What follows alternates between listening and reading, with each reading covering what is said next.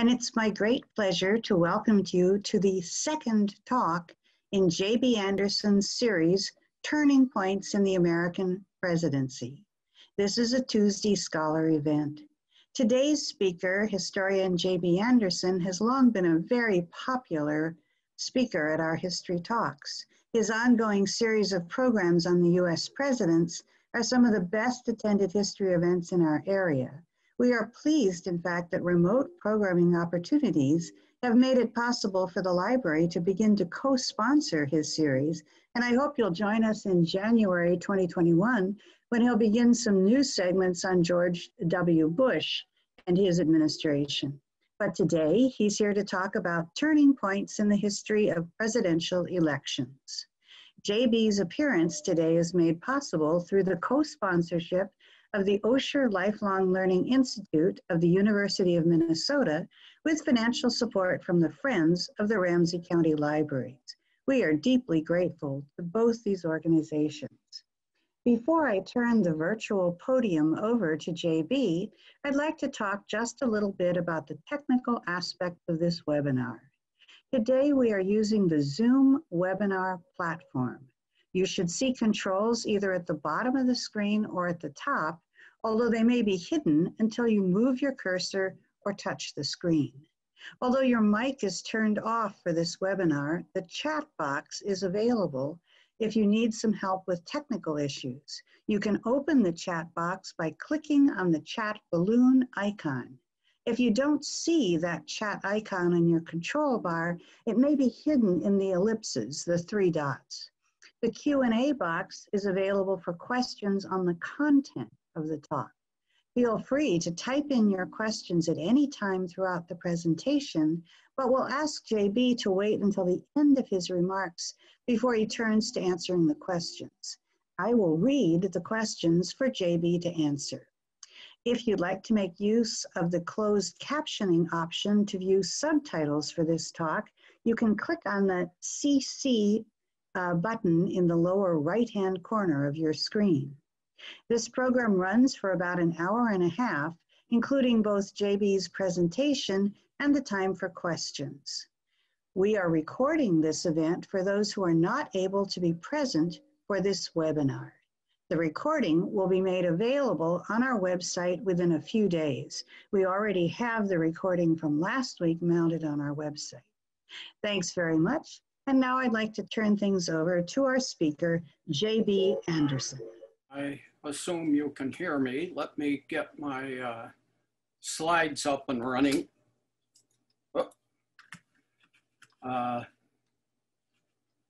Give me a second here.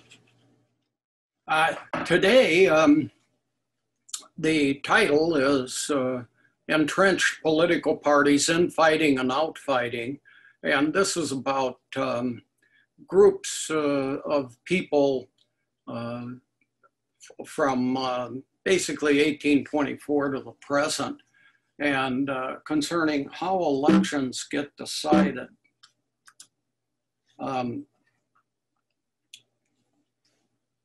There was a question on faithless electors that we didn't get to last week, and they're starting. They are people who get their votes canceled or they change them in some way. There's a total of 32 states that have laws against this, but only 15 of the states have any consequences for faithless electors. There's an article that I'm gonna post. Whoops, I need to go back. Oh, hang on, there we go. I'll post that article after class. The election's not decided by the Electoral College. What we're going to cover today is the election of 1824, the election of 1876, which is really a biggie. So we have kind of some subtopics.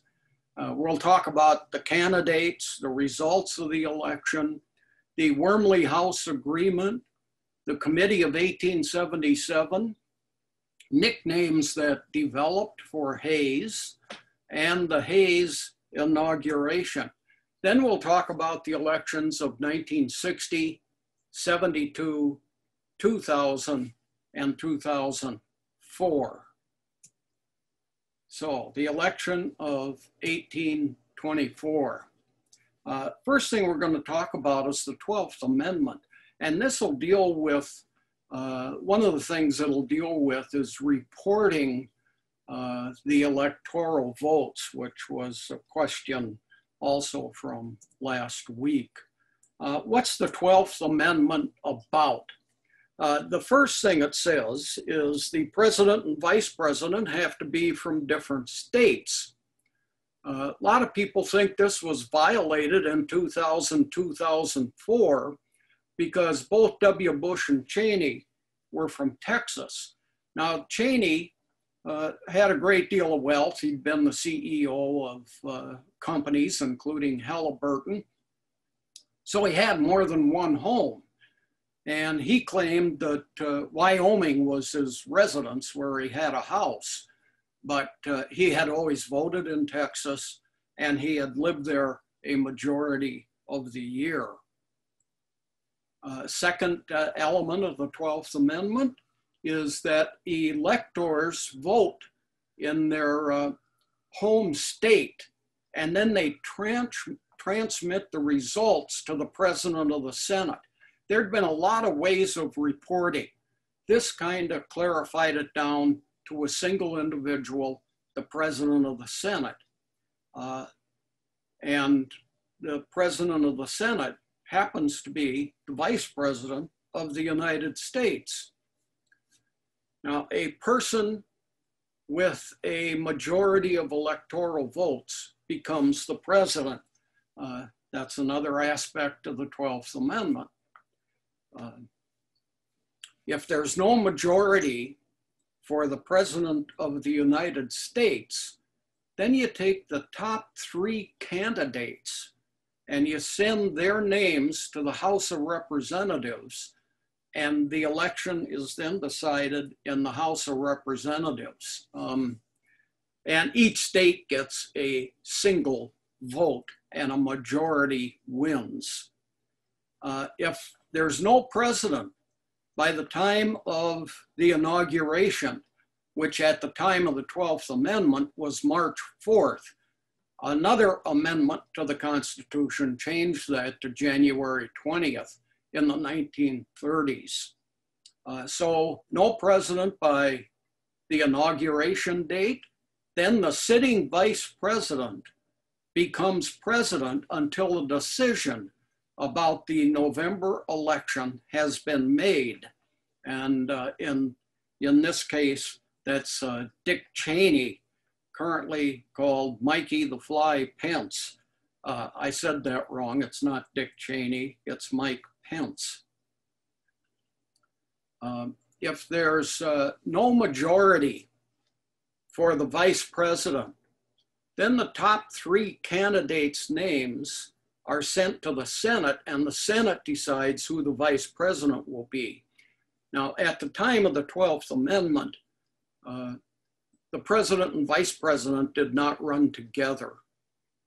Whoever placed, people could run for vice president, but whoever placed second for the presidency was named the vice president. So it could be people of 2 different political parties. The election of 1824, next thing we'll talk about is the candidates. This is the only election that's ever been thrown in to the United States House of Representatives. Andrew Jackson, John Quincy Adams, William Crawford, and Henry Clay. And these 4 candidates, none received a majority either of the popular votes or of the electoral votes.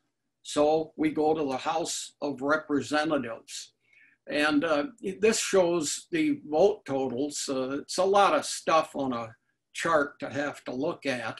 But the popular vote totals and the electoral votes on the far right kind of tell the story. On the far right, you can see at the very bottom, you need 131 electoral votes in 1824 to win the presidency. Andrew Jackson had 99, John Quincy Adams 84, and William Harris Crawford had 41. No one receiving a majority of 131. So who's William Crawford? Let's talk about him for a minute. He finished 4th in the popular vote, but 3rd in electoral votes. He lived from 1772 to 1834, 52 years old. He was a senator from Georgia in 1807. In these days, senators were picked by state legislatures. It wasn't until the 19-teens that we started to elect them by popular vote. He was also the president pro tem of the Senate, so he was a leader among his colleagues. He was acting vice president in 1812 and 13. The vice president of the United States had died, and next in line at that time was the president pro tem of the Senate. That's been changed. 3rd in line now is the Speaker of the House of Representatives. Crawford was also the ambassador to France for a couple of years. He was Secretary of War for a couple of years and Secretary of the Treasury. Jackson had led in the electoral votes. Henry Clay was at the bottom, and Clay said about Jackson, "I cannot believe that killing 2,500 Englishmen at New Orleans qualifies for the various difficult and complicated duties of the chief magistracy." In other words, this guy was a military person. He doesn't know about politics. Clay was Speaker of the House, and that's where the election was decided. So here you've got one of the candidates who's in charge of looking around, taking the vote, telling what states to vote and when and so on. So his support was no small thing. And he ended up not liking Jackson so much that he threw his support to John Quincy Adams. He simply told the people in the House of Representatives, if you support me, don't vote for me, vote for John Quincy Adams instead. Adams then, when he was indeed elected by the House, he named Henry Clay as the Secretary of State.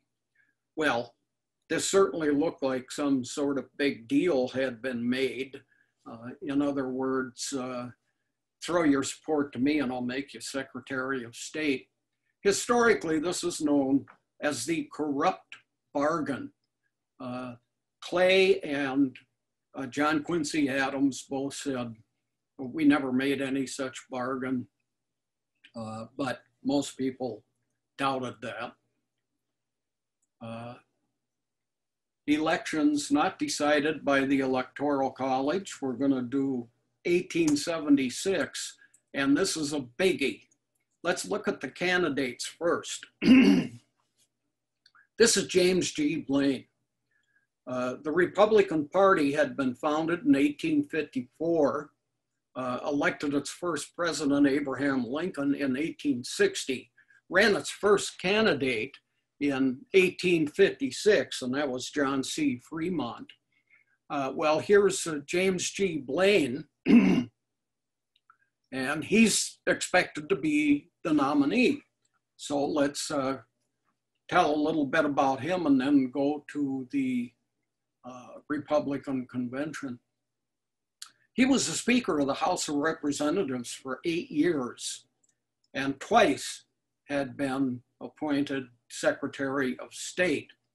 And he had been elected by the Congress in the state of Maine to be the senator from that state.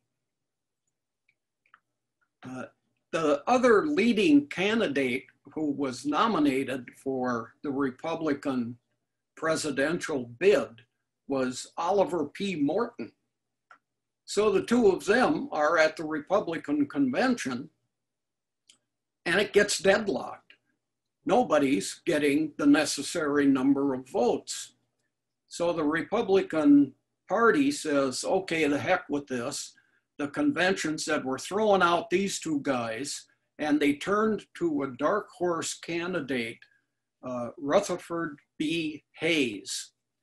Blaine eventually received the 1884 nomination, so this is 8 years later, and he lost the general election to Grover Cleveland.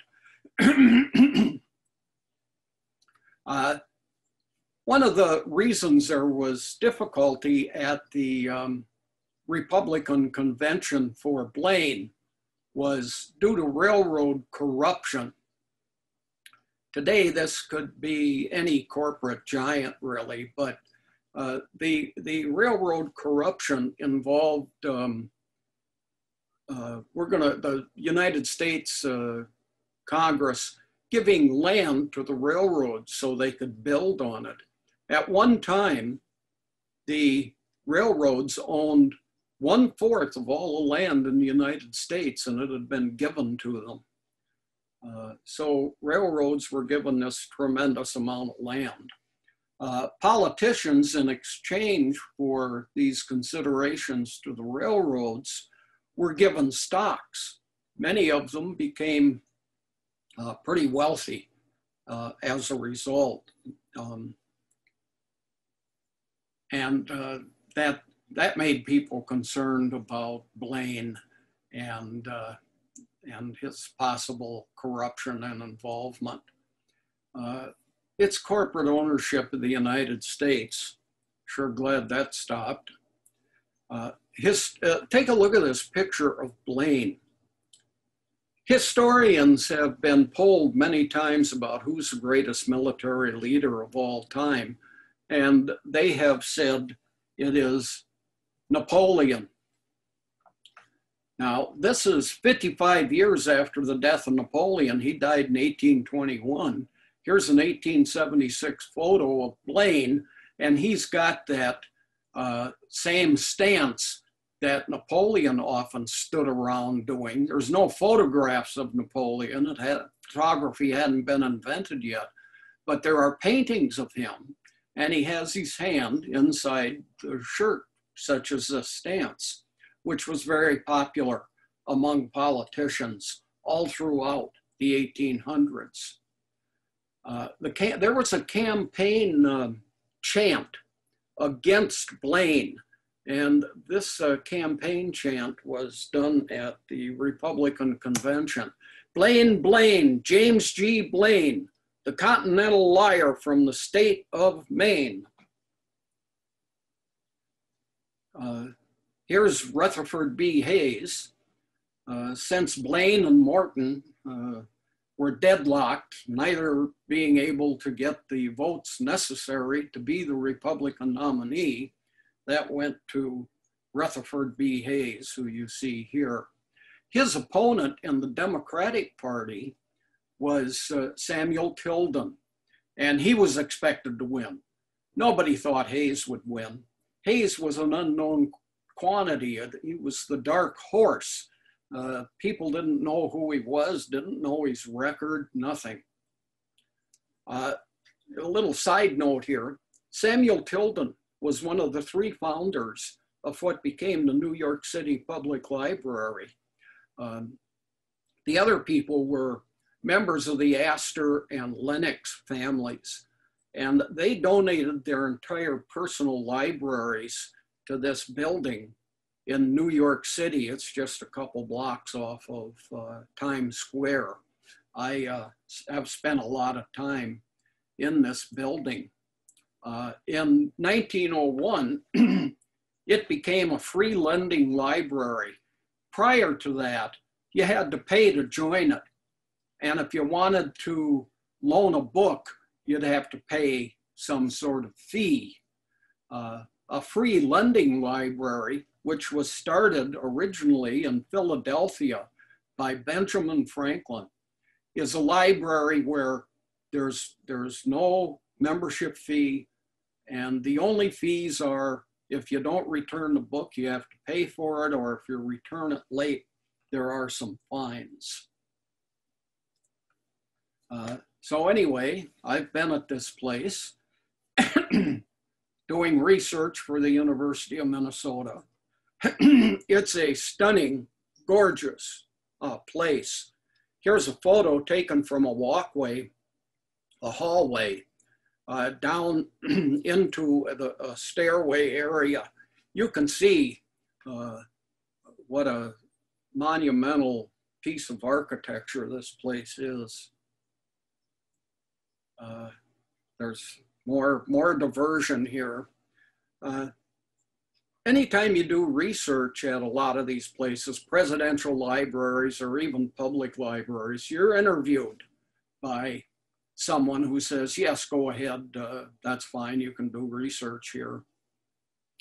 A lot of attention is given to people from major universities, so I'd show my university calling card, and they'd say, oh, great, yeah. And the woman that interviewed me even led me up to this research room, and she sat me down, and she said, I want you to meet somebody, just a second. So she went off and came back with Barbara Tuchman. Barbara Tuchman is a non-academic historian, and one of her most famous books is A Distant Mirror, The Calamitous 14th Century. Lots of people in the late 1900s were saying, this has been such a horrible century, we're never going to survive it. 2 world wars, a Cold War, and the 1918 flu pandemic. And so Barbara Tuchman wrote this book about the 1300s, which had the Black Plague for 4 years, 1347 to 51, and lots of wars. And she said, see, we survived the 1300s. She sat with me for 10 or 15 minutes. She said, do you see that old lady over there? So I looked, yes. She said, she's been doing research here for 40 years. And she has, she has about 8,000 index cards. And she's writing a book on Franklin Roosevelt. But Barbara Tuchman then said, she doesn't know when the research should stop. So the results of the election of 1876, a lot of numbers here. What's important is the difference.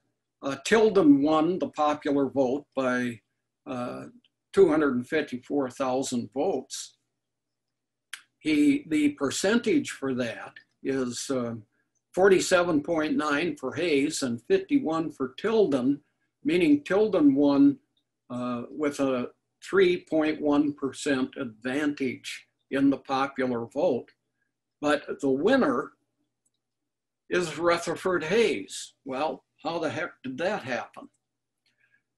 Here again, Tilden wins by over 250,000 votes, but he didn't get to take office. A meeting occurs at the Wormley House. This is the Wormley House. Just a second, I want to check back here. Okay. That's 1 block from Lafayette Square and the White House. Lafayette Square is a park that's located on the same street as the White House. So one entire side of Lafayette Park faces the White House. I've walked around Lafayette Park. It's a pretty famous place in American history. William Seward lived there. He was Secretary of State under Lincoln. He's the guy that bought Alaska known as Seward's Folly. And when Lincoln was assassinated, there were people appointed to assassinate all the cabinet members too. But the only cabinet member they got near was Seward.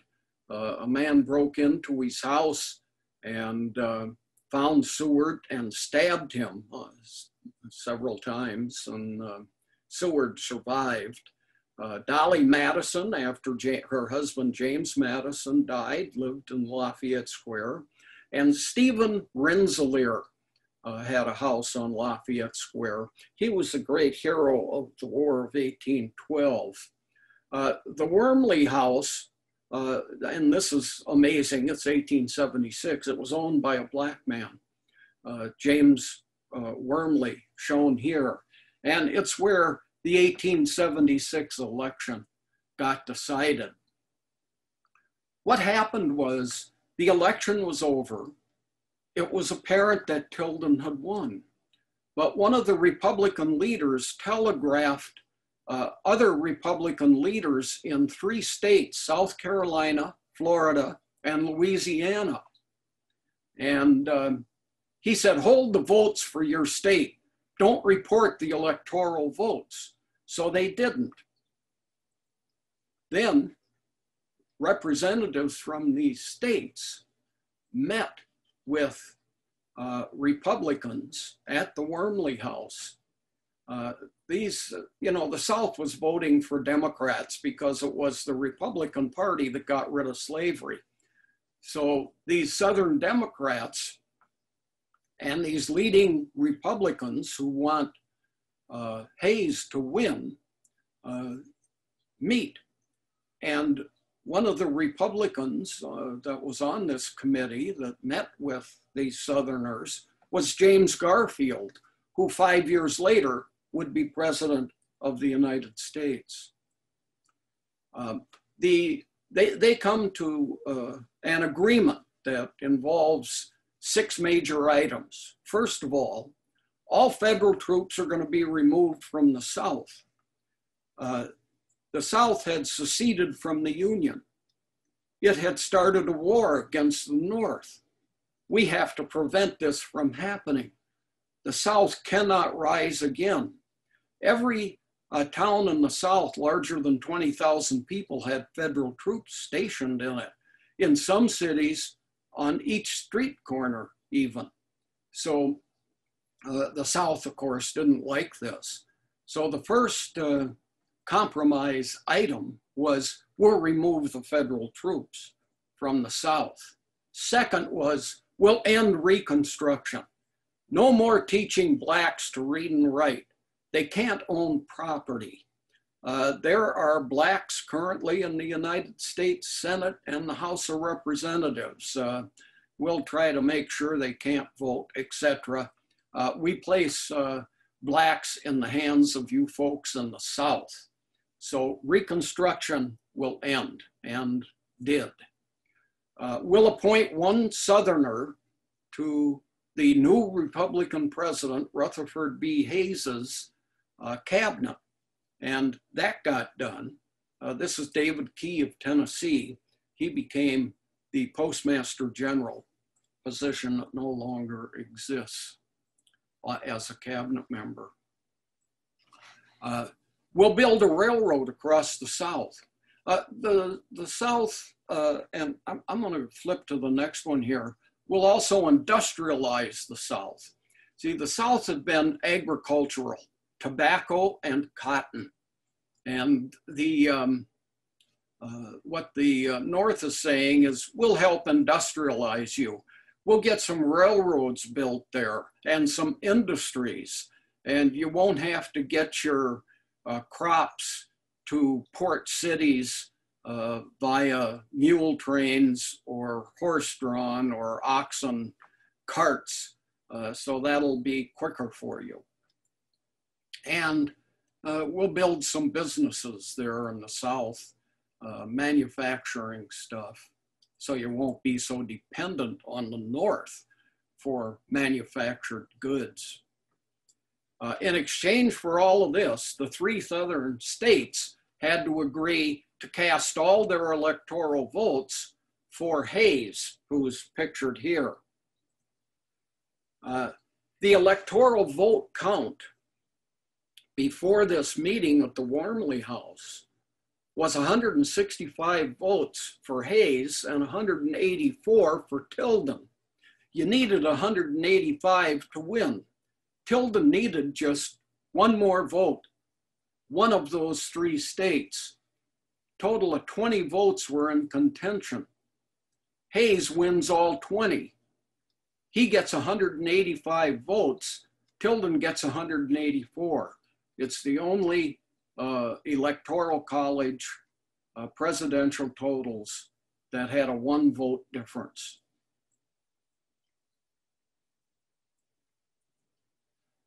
So 185 to 184, Hayes wins by a single vote.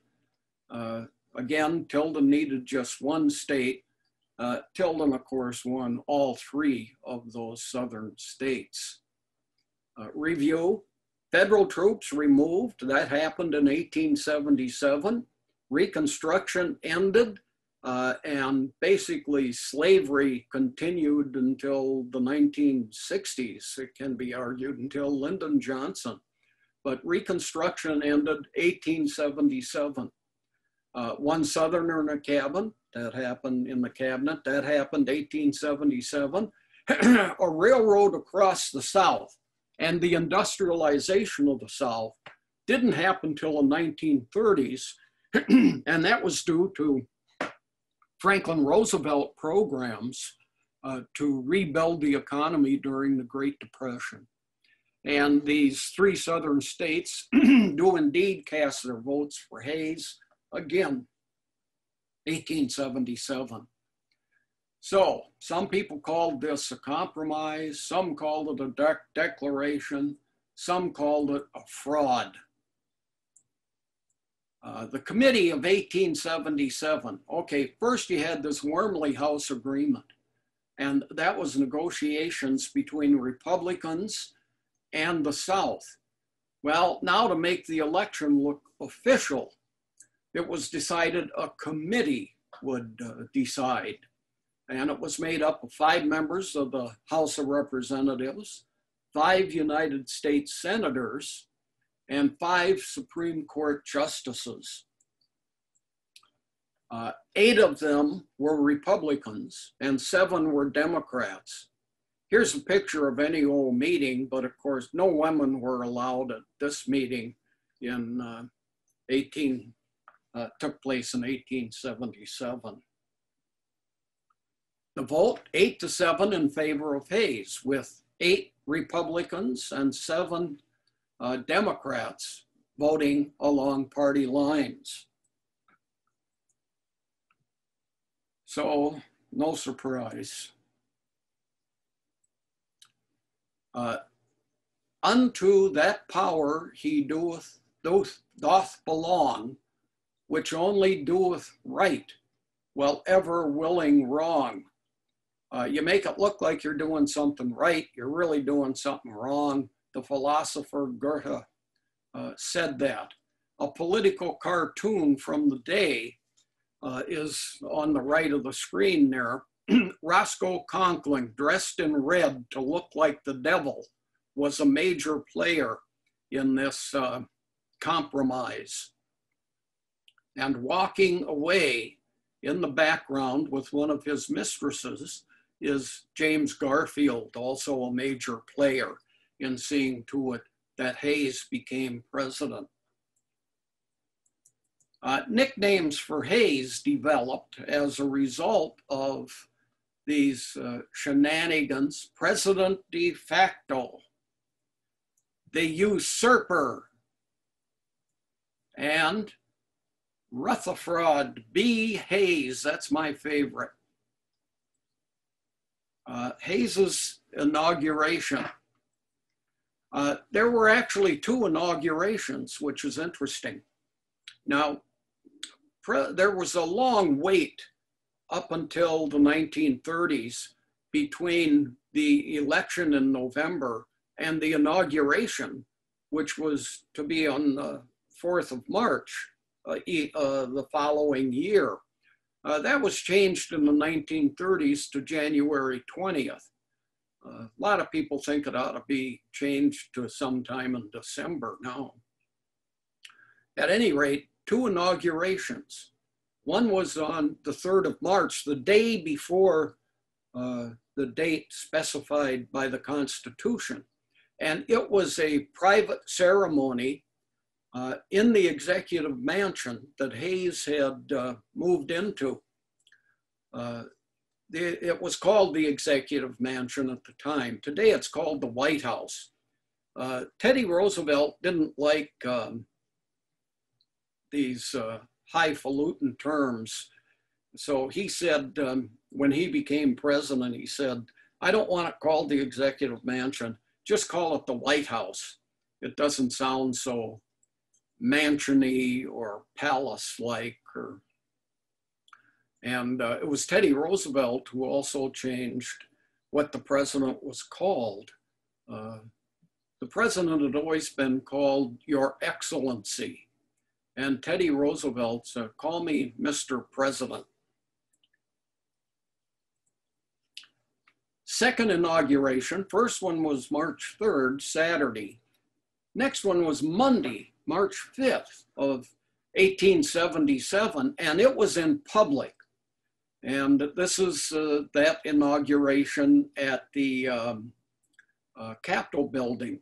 The reason given was there's a fear of violence because of the nature of the decision as to who would be president for the next 4 years. Why wasn't it on the required day of Sunday, March 4th of 1877? It's because Hayes was religious. You can't do stuff on Sundays. It's okay to steal an election, but don't get inaugurated on the Sabbath. Many referred to this as the immoral inauguration.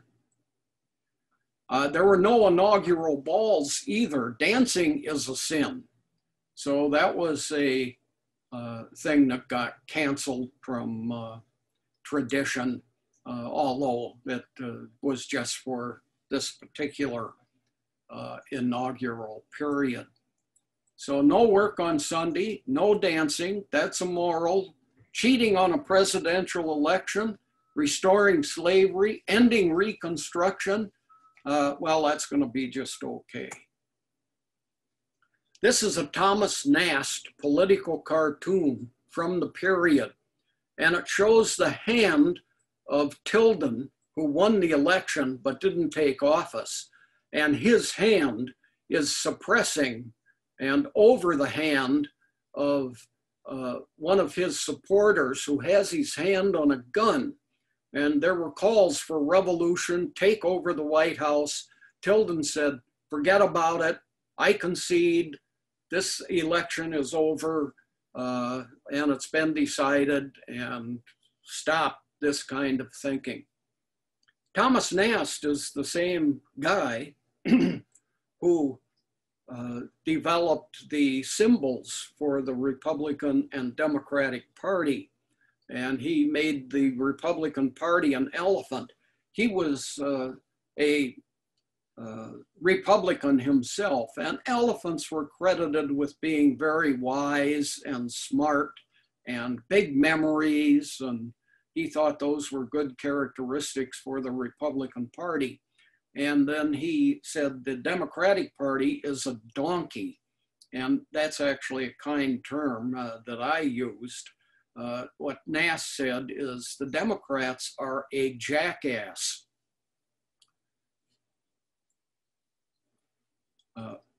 So Tilden told his supporters to stand down, not stand by. We're going to do 4 more elections of a more recent nature from this 20th century time period. Let's take a look at the election of 1960. This was Richard Nixon and John F. Kennedy. And this really was the first presidential debate. We often talk about Lincoln doing the first debate.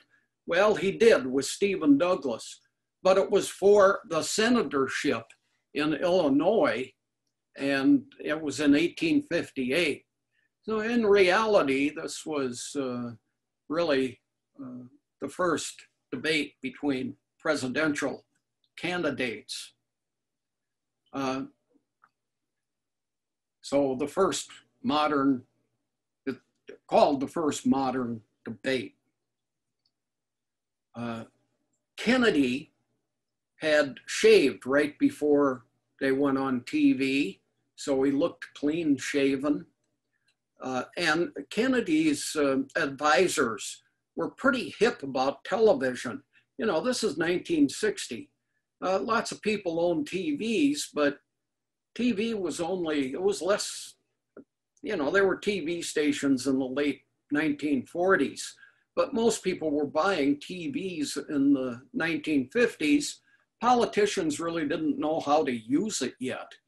This was similar to the invention of radio and the microphone, and all of a sudden you had to have a good voice. Well, now with TV, all of a sudden you have to look good also.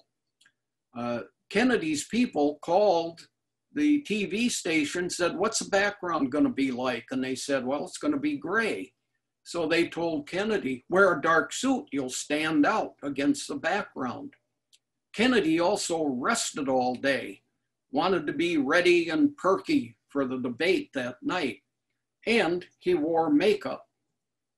Nixon, to the contrary here, wore a gray suit that blended in with the background. And he campaigned that day. He refused makeup. He didn't shave. So Kennedy had all the bells and whistles going for looking good. The decision about the election, however, revolves around Chicago, Illinois. The big cities in Illinois, Chicago, of course, they had voting machines. So they would just have to total the voting machines, and they easily could get their totals out pretty fast after the polls closed at 8 o'clock. Rural areas took much longer. They had to hand count ballots.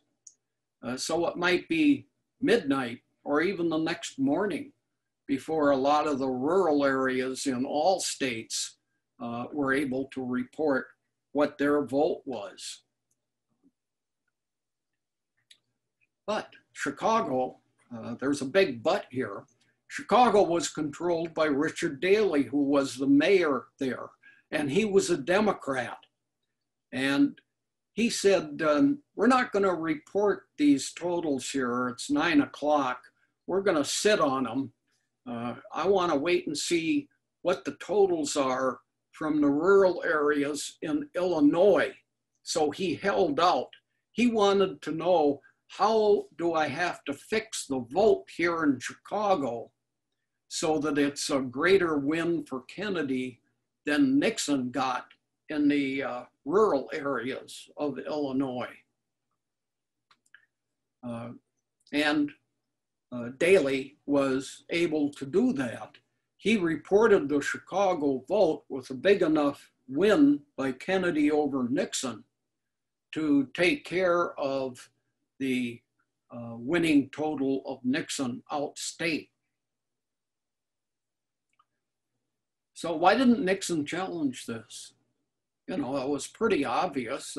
Everybody knew about it. Newspapers were reporting it. The reason? Nixon had cheated on the outstate vote. And that would have been discovered in an investigation. Kennedy and Daley, they had a close relationship. And one of the reasons was not just simply being Democrats, but being Irish Catholics. Irish had had a tremendous amount of trouble during their periods of immigration You know, help wanted, Irish need not apply was not an uncommon sign. The United States has been a WASP country, W-A-S-P, white, Anglo-Saxon, Protestant.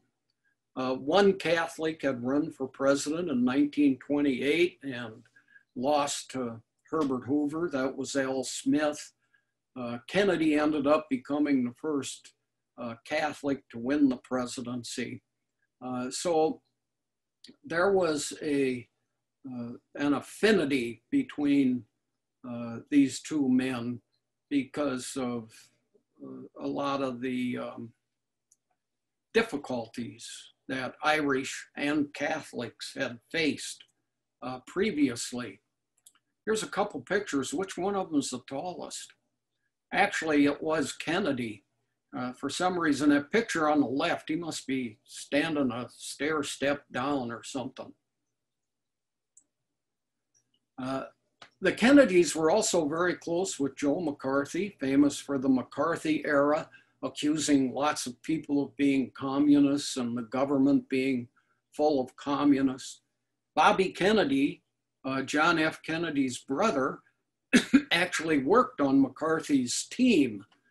Here are a couple pictures of them together. And McCarthy would frequently get invited to the Kennedy compound and even dated one of the Kennedy sisters many times. Excuse me. Again, they're both Irish Catholics, McCarthy and the Kennedys. And again, they had to stick together. People of their beliefs were generally faced exclusion in politics. The Republicans argued, well, Nixon won 93 of Illinois' 102 counties. How can he not have won the state? In 1960, there were 10.1 million people in Illinois. That was the state's population. But half of that number were in the 6 counties that include Chicago and its suburbs. So you've, you know, basically what you've got there is a geographic argument.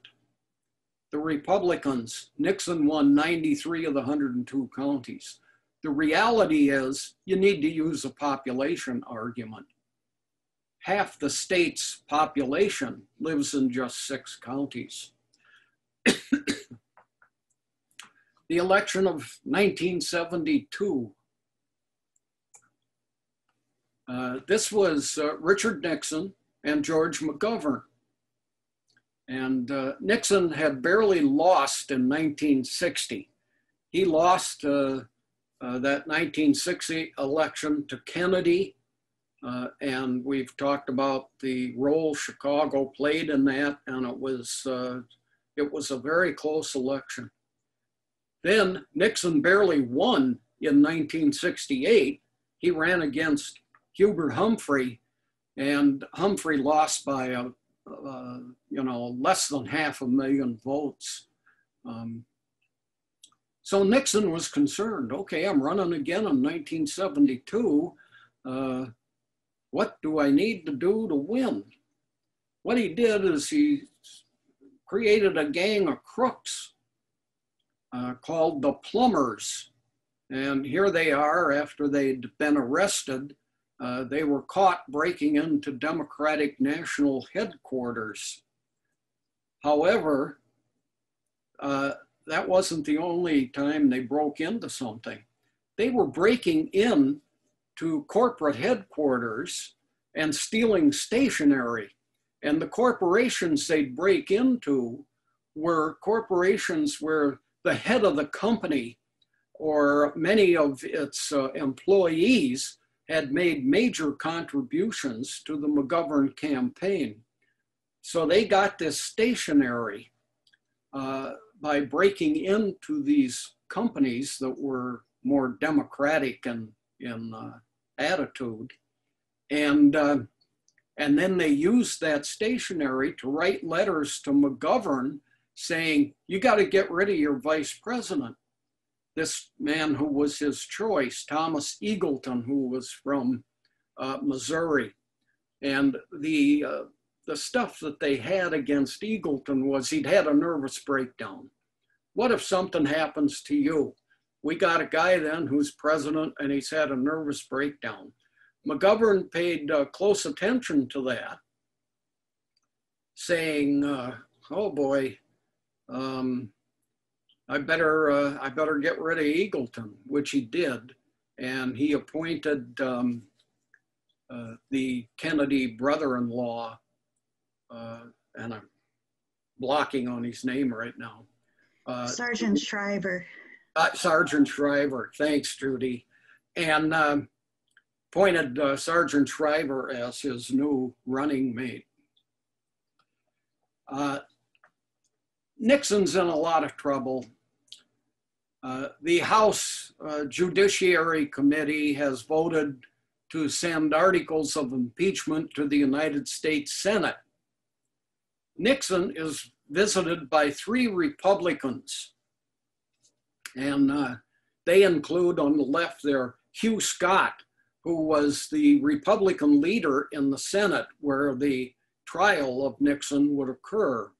And in the middle, Barry Goldwater, who in '64 was the Republican presidential nominee and was a senator at this time from Arizona. And John Rhodes, pictured on the right. Rhodes was the House Republican leader. And these 3 guys visited Nixon in the Oval Office, and they gave Nixon some bad news. Nixon was told that you have 15 votes in the Senate. You need 34 to be found not guilty of the impeachment. It required a 2/3 majority, which is 67 votes. And then these guys left and had a press conference, which is what you see a photograph of here. So Nixon goes, oh boy, and that was the end of that. The consequence was Nixon decided to resign rather than face impeachment. The election of 2000. George W. Bush and Al Gore. Florida, as you can see, it's one of the states with a panhandle. There's half a dozen of them. Look on a map for fun. Most people can name Florida and they can name Oklahoma, but there's other states that have panhandles also. The Florida vote was very close, and everybody figured, well, we need to do a recount here. And the Florida governor said, no, we're not going to do a recount. And the Florida governor was supported by the Secretary of State. Secretary of State is the person that's in charge of state elections. Sorry, that's my phone ringing. So there's going to be no recount. Well, both of these people, the Florida governor and its Secretary of State, are Republicans. So they support George W. Bush, and this state will make a difference in the election. So they want to keep it as a win for Bush. They don't want to see a recount maybe change who wins their state. An amazing thing, who's the governor of Florida? Jeb Bush, brother to George W. And the Florida Secretary of State is Katherine Harris. A famous story that went around at the time was, okay, we're in Africa and we're in the Republic of the Congo, and a man runs for president, and his brother refuses to do a recount and his brother is the governor of one of the provinces. See, and it makes it sound like something a third world country would be involved in. And then you conclude telling the story by saying, this is Jeb Bush in Florida and his brother, George, in the 2000 election. Some states require an automatic recount if somebody wins by less than 1%. And Florida does not. And that certainly was the case in Florida. This vote was far less than 1%. As a matter of fact, it was just 537 votes out of 5.8 million that were cast. That's a difference of 1/100th of 1% of the votes cast. So you can see this was mighty close. There was Ralph Nader was running as a third-party candidate in 2000, and he won 96,000 votes in Florida. Those are votes that probably would have gone to Gore. Lots of people in Florida were interviewed after this 2000 election who had voted for Ralph Nader. And of course, they were all saying, well, gee, I wish I hadn't done that.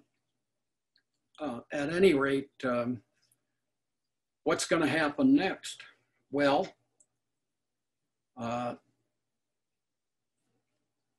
Florida Democrats say, okay, we're going to sue. We think there should be a recount. Some states require it by law when an election is this close. So we're going to take it to the Supreme Court. The Supreme Court agrees to hear it within a few days even.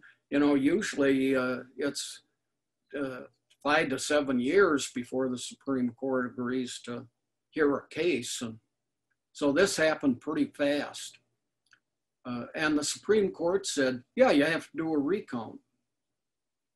And they further said, you've got 4 days to complete the recount. Well, you're recounting 5.8 million votes. They're being done by hand. Another problem with Florida was they used a punch card to cast their vote, and sometimes the chad that pops out didn't pop out, it was left hanging. Well, are we going to count that or not? So these ballots all had to be looked at individually, and it just became a mess. There was no day, there was absolutely no way you could get this recount done within 4 days. Remember the 12th Amendment? If no president by inauguration day, the sitting vice president becomes president until the decision is made. So they could have carried this recount out as long as they wanted. There was a provision in the Constitution for what to do in such a situation. This is Chief Justice William Rehnquist, who oversaw this decision. They should have read the Constitution. Rehnquist, at his hearing to be a justice, had many witnesses who said, we saw him in voting lines in Arizona when he was an attorney there, telling Hispanics and blacks to go home. Same thing happened. He's nominated for Chief Justice. He has to go through hearings again. Same thing. People come in from Arizona and testify that he sent home Hispanics and blacks, intimidated them, etc.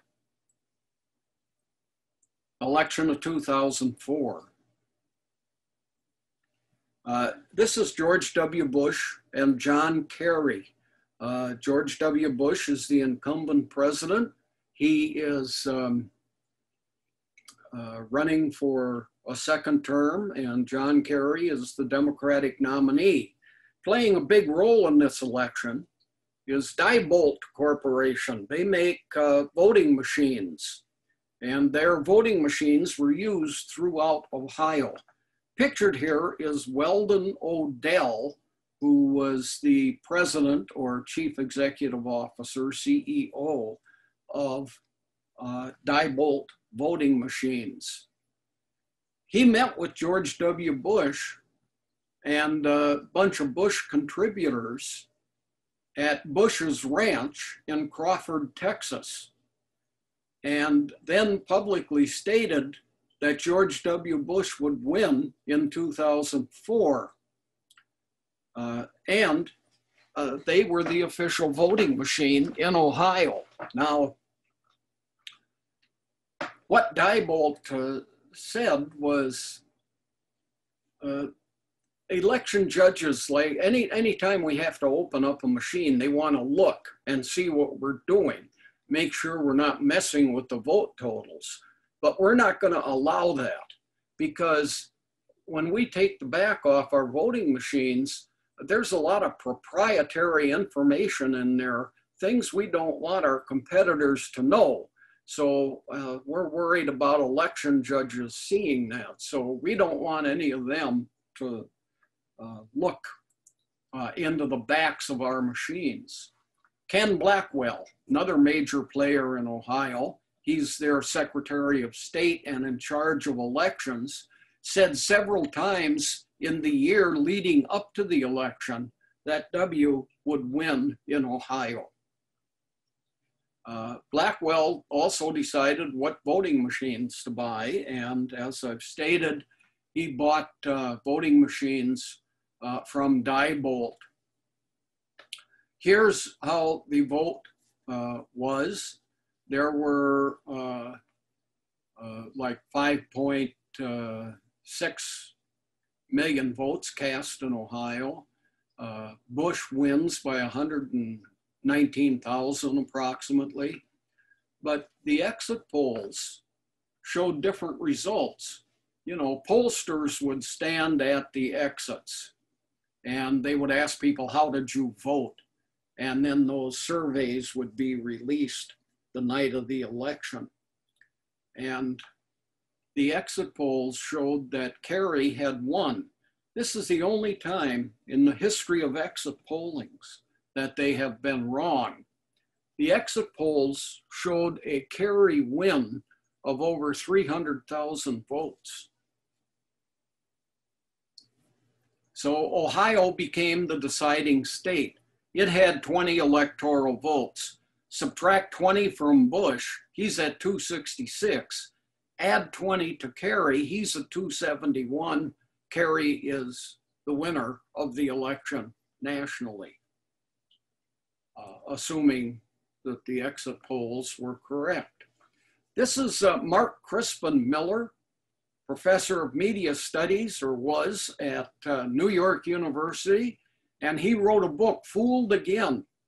And he said 2004 was a fraudulent election, just like the 2000 election was. His book is still available. You can buy it on Amazon. I just looked it up yesterday, if you're interested. And he has a large section in the book about how to stop fraudulent elections. Another anecdote from Ohio, Franklin County, Ohio. It had several precincts.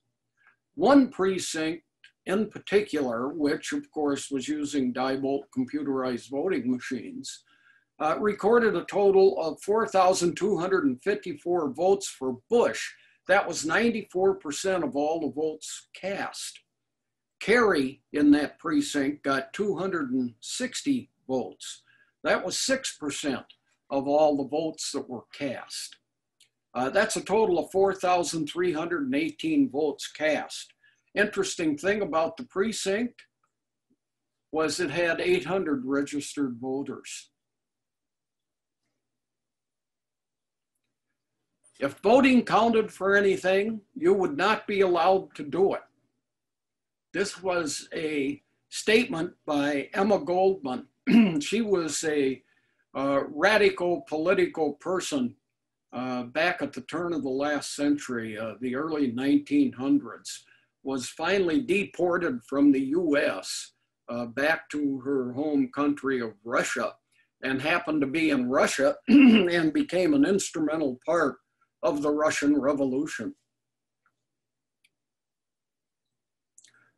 Topics next week, we'll talk about voter suppression, and I'll run through these quickly. There is voter suppression in the US Constitution. We'll talk about it. Voter IDs. What's the problem with requiring a voter ID? Language access. Should you have to speak English? Purging voter rolls. We don't think anybody that's ever been convicted of a felony should be allowed to vote. What's happened with that piece of voter suppression? Polling places. Well, this particular county used to have 8,000 polling places. Now we have 400. We'll talk about those kinds of issues. Gerrymandering has been around from day one. This is creating congressional districts that are decidedly going to vote for one political party or another. We'll talk about the history of it, show you some of the current gerrymandered districts. Early voting, the major issue here is how long can you do it? Voting hours. We used to do 6 in the morning till 8 at night. Now we're going to do 10 in the morning till 6 at night. At-large voting.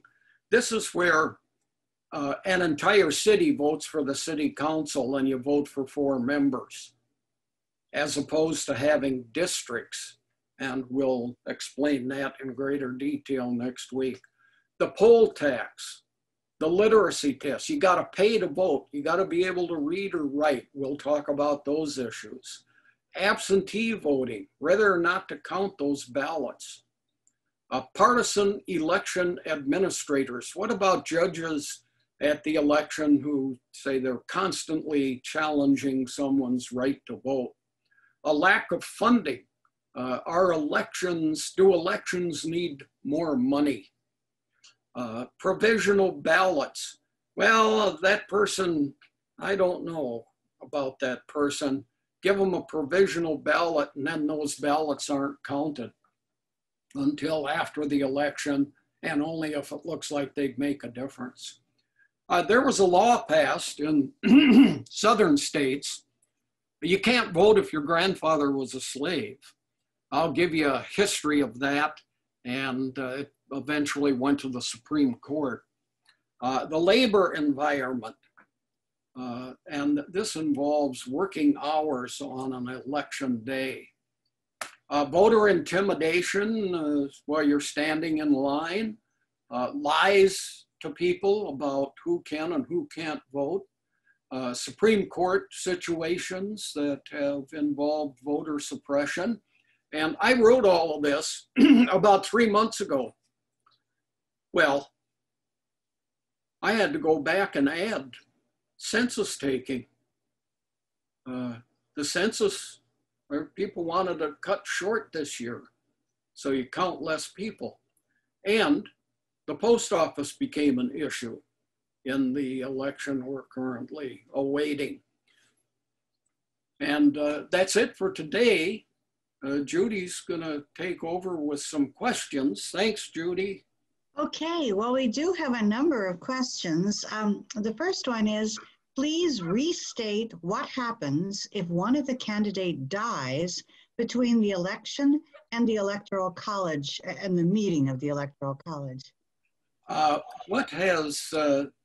This has happened. Excuse me. A Democratic candidate died after the election, but before the Electoral College met. And they just said, nobody can vote for him. He's dead. And that was back in the 1800s. And then what happened? They cast their votes for other candidates. Okay. Oh, I see. All right. Okay. Next question. In 1876, there was a campaign of terror against Black voters in the South.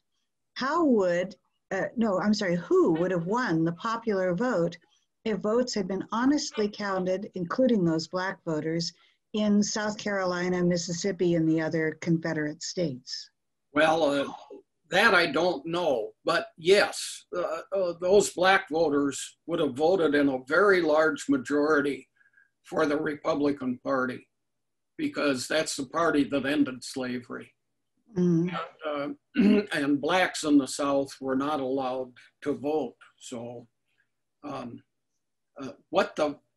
there was a sizable population of Blacks across the South too. As a matter of fact, in the state of Mississippi, they were a majority of the population. So it's that could have made a difference. And indeed, Hayes would have been the winner if Blacks had been allowed to vote. Mm-hmm. And this questioner says, didn't the election of 1800 go to the House when Jefferson and Aaron Burr tied? And could you talk about that a little? I don't know a great deal about it, and I don't even know whether or not it went to the House. My understanding is that was just a kind of an agreement, but I'd have to look it up. But yeah, there was that election. Burr and Jefferson had previously agreed that if there's a tie, I get to be president and you can be vice president. And that ended up being what happened. But Burr didn't go along with it as he had agreed to. And that's the most I can say about it. Okay. Just based on what I know. Okay.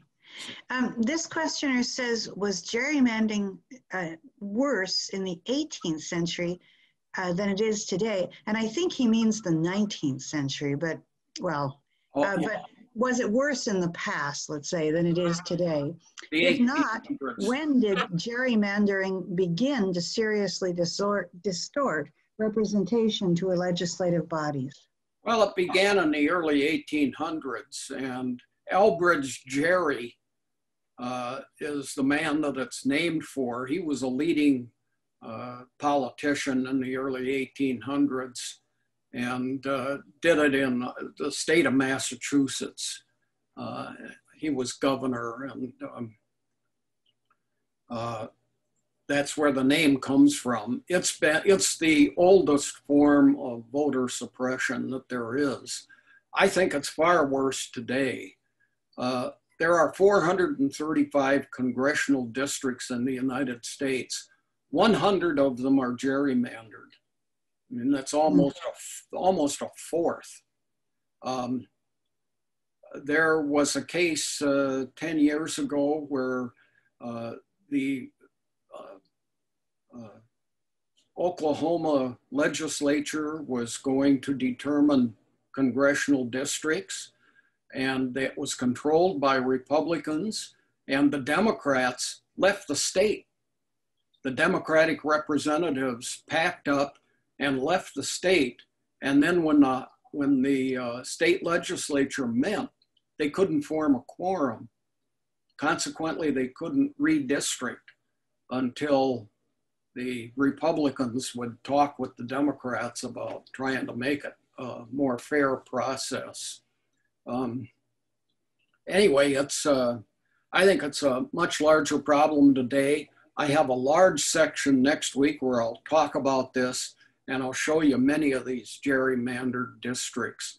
And it's going to be very interesting over the next 3 years to see what happens with this. Even though the census has been taken now, it still takes a while for the state legislatures to actually do the redistricting. They have to come to agreements, etc. So even though the census is virtually completed, the redistricting will take 2 or 3 years yet. And the bias in redistricting is getting out all the questions that are business related so that businessmen know how to adjust their advertising. And we'll talk about all of that next week. Okay, the next question has to do with the 1960 election in Illinois. This questioner says Daley cheated because he held back the Chicago vote totals until rural votes were available. Did he change the rural vote? What did he do exactly that was illegal? And I'm going to add something to that I'm interested in. I had heard, of course, that Daley had held back the Chicago vote, but I never heard that the reason Nixon didn't challenge is because Nixon had been cheating in the outstate vote. So could you talk about, both those things? What did Daley do, and what did the Nixon people do in Illinois in Chicago in 1960? Well, it was simply a matter of increasing the vote totals for the candidate they wanted to win. I don't know what more I can say about it, except that, that's the guy with the most votes wins. And there were people around who could influence that, affect that, make it something other than what the actual vote totals were. And I talked about that today with the Ohio vote and the exit polls being different and that one precinct. That's about as much as I can say about it, I guess. Okay, could you say anything about the actual techniques that they used? I've always heard about dead voters and things like that. Oh, yeah. People, people can vote twice. Mm-hmm. You can say certain people can't vote, and you know that this person can't vote, yet there's 6 people in the precinct with exactly the same name, so you cancel all of them out. Uh-huh. That's another thing that is done. And when the votes are counted, you simply change them. I see. Yeah. Okay, we'll move on to the next. Which is obviously what happened in that Ohio Franklin County precinct. Right. And before the next question, maybe I could draw attention to the background I have up. You can see the White House on your right, and inside the grounds for the White House is the executive office building, which you can see right behind my head. I'll lean over a bit. And that's where people who work for the president or work in the executive branch are housed there. So that's what my background image has been today. And during the Truman presidency, the White House was falling apart. It had been built 150 years earlier and was built with wood beams, and they were rotting. And the White House was totally gutted. Nobody could meet in there. Truman couldn't live there. Truman housed his office in this executive building here. Thanks.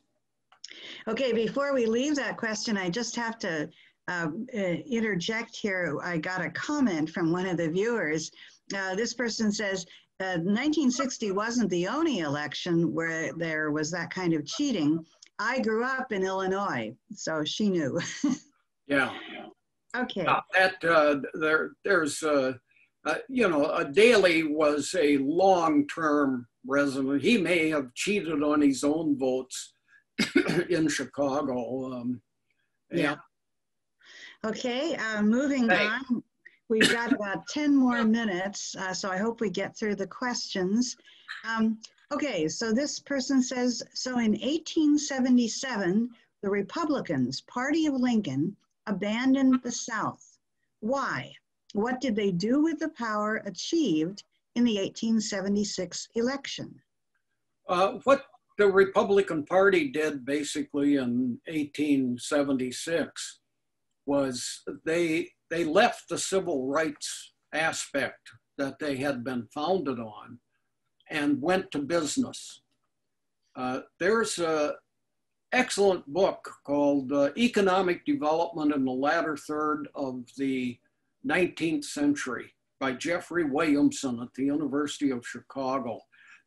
And that is the period of time, basically end of the Civil War to 1900, when big businesses came into existence. Manufacturing started like crazy.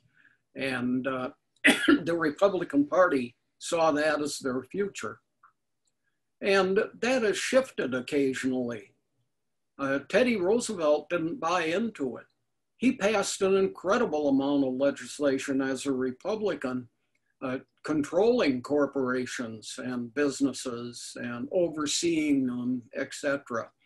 But by the time you hit the 1920s and Harding, Coolidge, Hoover, they were very much the party of American businesses. And so basically, I guess, you know, when you boil it all down, I'd say they left their civil rights agenda and took up business agenda and being favorable to businesses. All right. The next question is, what was the final tally in Florida after the recount in 2000? Well, there wasn't enough time to finish that recount. It basically didn't count. And I really don't know. I guess I'd want to look it up. I'm assuming it was still the 537 votes done during the original recount.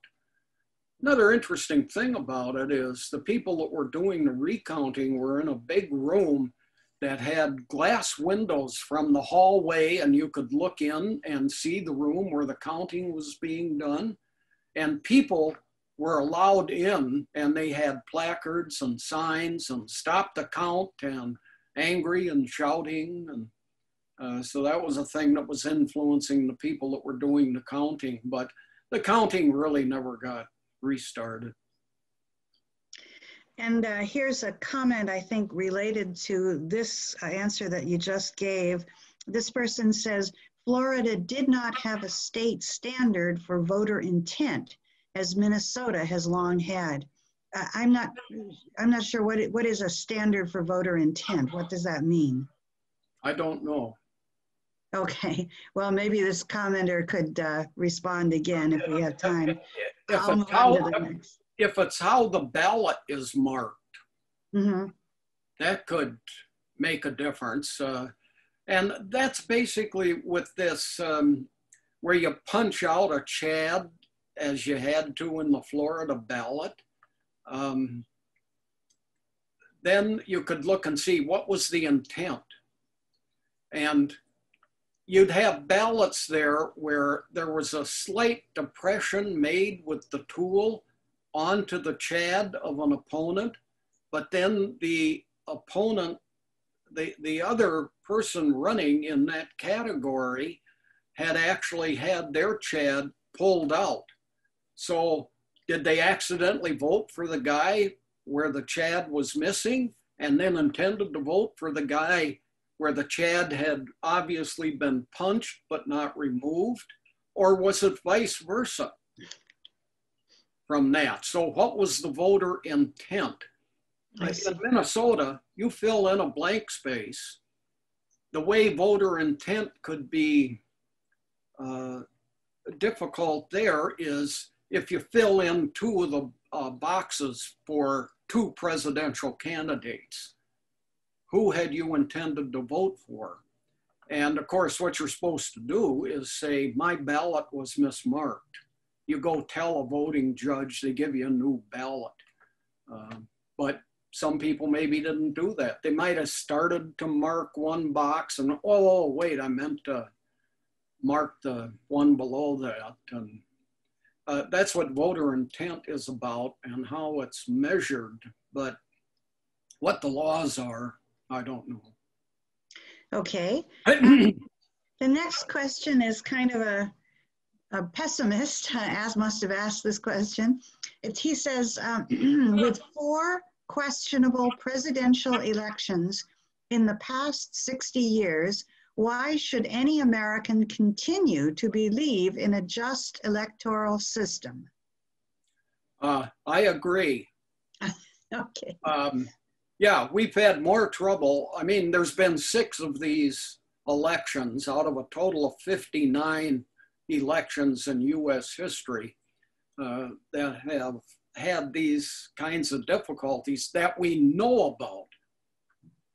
And 2/3 of them are in our lifetimes, of most of us in this meeting anyway. So yeah, it's gotten worse. And just since 2000, there's been a couple, you know, it's, I'm pessimistic. I've had this argument with a lot of people, colleagues and friends, and there are a lot of people out there that believe we have very good elections in the United States. I think certainly we do in Minnesota, but I'm concerned.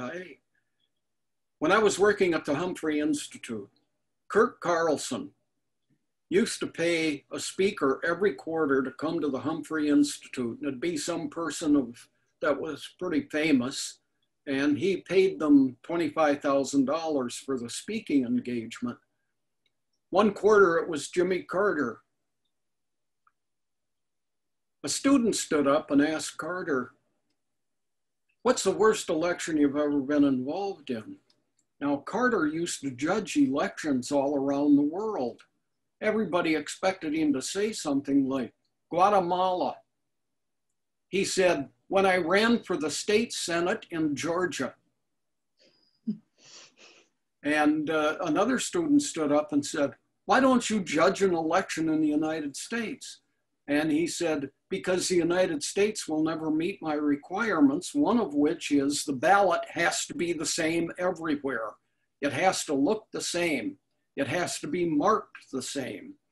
And we're a country where local authorities determine all of this." So I agree with the questioner on that case. I'd really like to see, well, I guess I'd like my own doubts to be dealt with, I guess. Okay, we're almost out of time. We've got 1 minute left here, and there is one last question, so maybe a really quick answer. The question is, why can't the president and vice president be from the same state? Well, I think people were worried about too much power in a single location. Mm-hmm. And, you know, that was written when there were just 13 states. And Virginia was the dominant state. And people were worried that Virginia would overpower them, especially northern people. Virginia was a slave state. So, and, you know, they didn't want 2 people with the same exact background, kind of. You know. Okay, well, I'm afraid we're out of time. Thank you very much, everyone who attended today, and we'll see you next time. So thank you, JB, and thank you, audience. Bye-bye now. Bye.